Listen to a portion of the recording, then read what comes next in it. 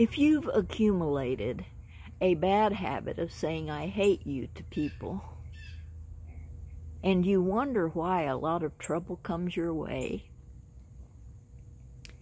well, you don't have to start telling them that you love them and go to extremes to change the pattern of things. But one thing you can do is meet them in the middle of the road. And stop yourself right before you say "I hate you," and say, "You know, I like you, but I really don't understand the way you feel. And it hurts me. Why don't we be friends?" And you know what? That works. That starts making people think about things.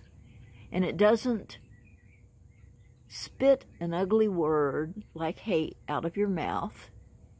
And yet it draws your own thinking and their thinking into a wider aspect of thinking. And you can make a friend doing that out of someone that you really think you hate.